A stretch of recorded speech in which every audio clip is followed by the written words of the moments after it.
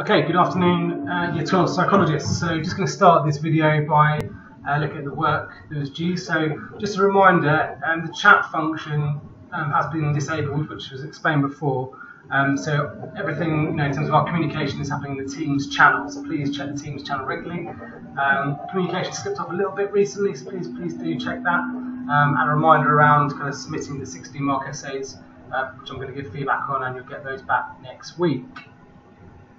We're looking at also psychopathology revision. If you can keep on top of that revision, because you'll be doing an end of topic test in about 2 weeks' time. So on Monday's work, I'll give you a specific date for that, but we want to keep on top of our revision for psychopathology.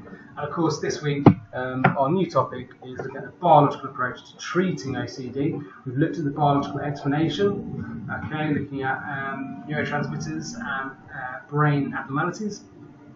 And this, because of our biological approach, we're also going to take a biological approach to treating OCD, and we're going to be looking at specific treatments for that.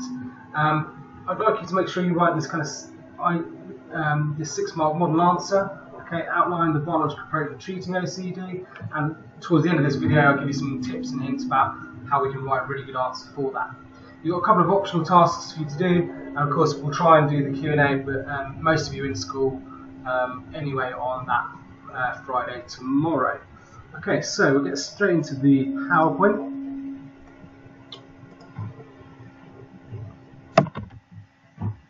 So, treating OCD, taking a biological approach here, and we need to be able to describe and evaluate the biological approach, that is drug treatment for OCD.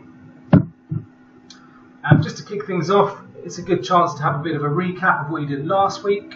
Okay, so have a little read through this, have a pause of the video and see what you can remember about these key terms. So discuss how the biological approach explains OCD. Try and use the key terms below.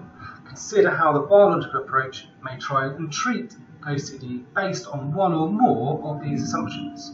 So pause the video, see if you can just off the top of your head recall an explanation, okay, a biological approach explanation for the instance of OCD. What can you remember about serotonin, what can you remember about dopamine, and what can you remember about the genetic explanations? Okay, have a go, try and recall it out loud. Okay, so pause the video, have a go.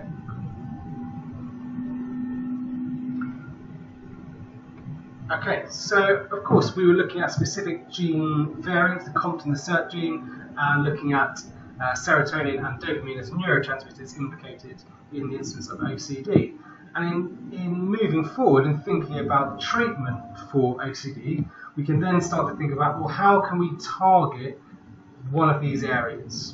Okay, very difficult to change someone's genetics. Okay, very difficult to carry out brain surgery if there are specific faults, and if those faults are there, it's going to be extremely difficult to correct those. So what we're going to do then is think about drug treatments and how drugs, drug therapy can target neurotransmitters. We can alter the levels of serotonin and dopamine in the brains of patients with OCD. So we're thinking about drug treatment specifically and how that interacts with specifically serotonin levels.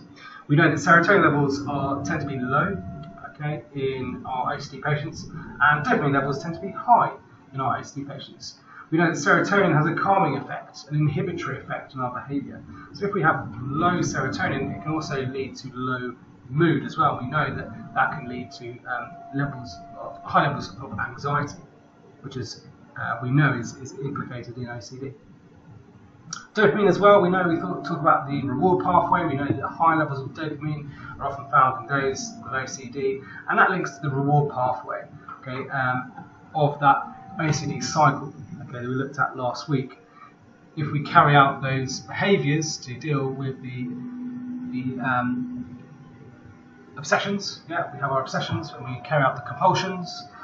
Those compulsions, those behaviours will be even more rewarding in lowering those levels of anxiety if there are higher dopamine levels, and so that reinforces the behaviour.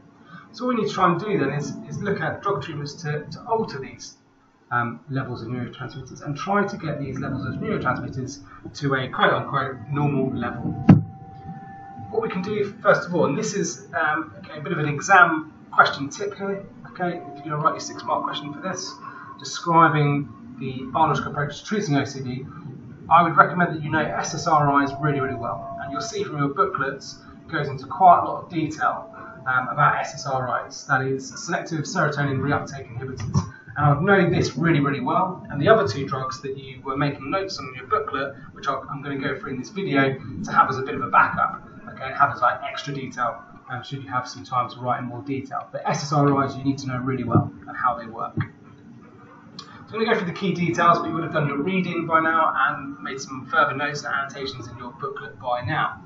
So here we go. We've got a lovely picture here of a synapse with our presynaptic and postsynaptic cells. And you can see here the process that we're going to try and explain and how these SSRIs work.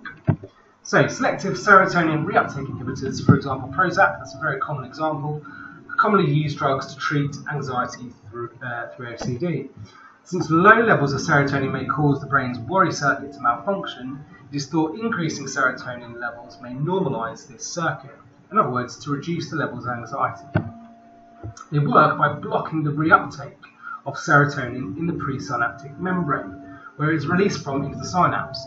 So let's take a closer look at this picture here. If you can see my cursor, this is our presynaptic cell. They start zooming right into brain structures within the brain in that worry circuit, and this neurotransmitter, serotonin, has been released into the synapse. In this synapse here then, in a patient with OCD, they would tend to have much lower concentration of serotonin being released into the synapse to have its calming effect on the worry circuit. Here then, by using SSRIs, which is represented with these shapes here, they block the reuptake process. Now in doing that, we have more serotonin then staying in the synapse and having its effect, okay? Increasing its concentration, blocking that reuptake to increase the concentration in the synapse and to have a longer lasting effect, or an increased effect. So this increases the serotonin concentration at the receptor site and the receptor site on the postsynaptic membrane, which is here, increasing its effect, okay?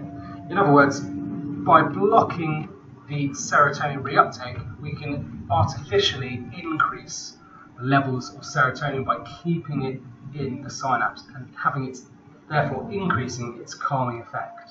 Okay.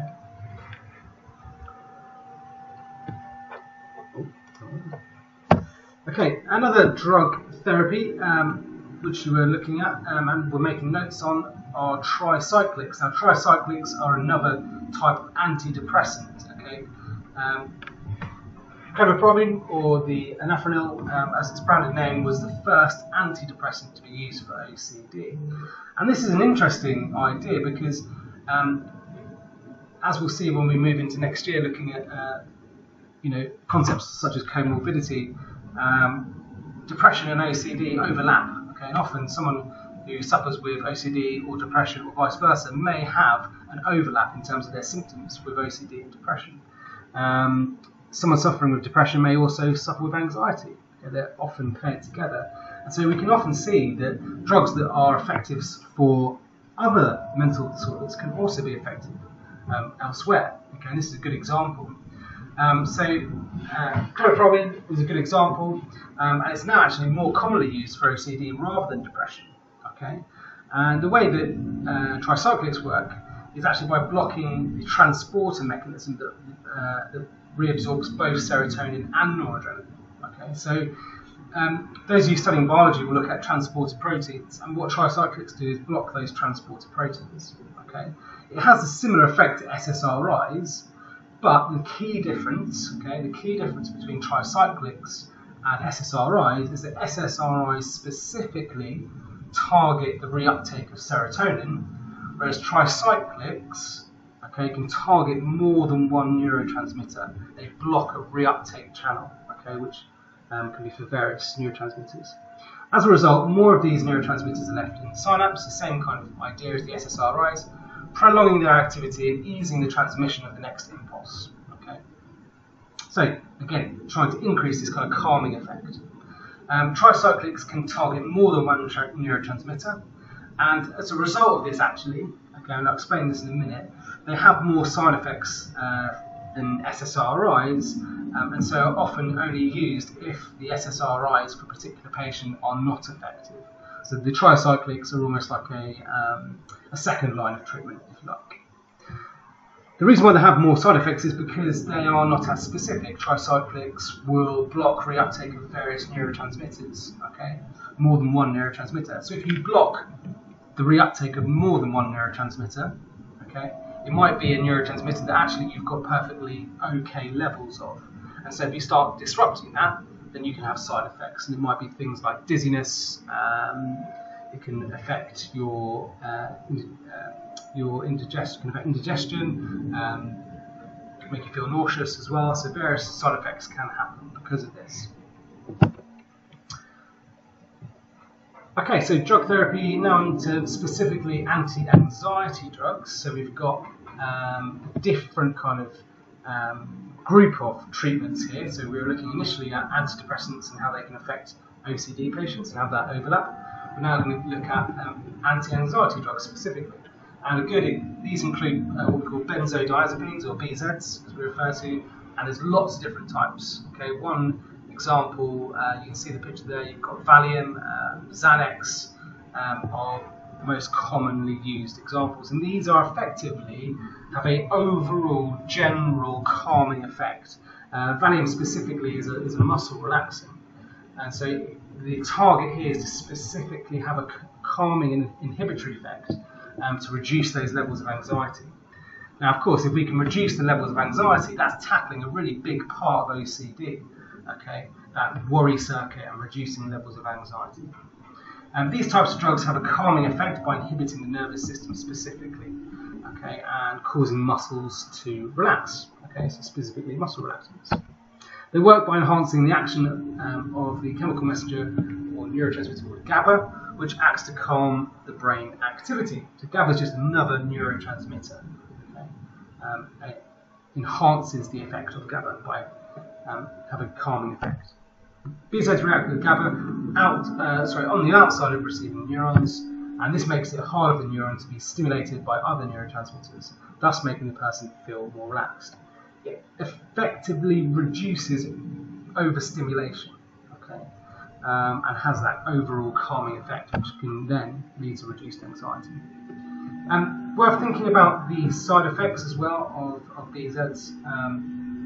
Again, things like dizziness, feeling nauseous, headaches can be common side effects. And it's important to note that any drug therapy, okay, can have a side effect, because we are all individuals, okay, and we will respond to different drugs differently because we are all individually different from a biological level, at least. Right? So that's next week. Okay, so that's that for this video. Definitely worth pausing the video, going back through the video, and adding any extra notes or details to your booklet.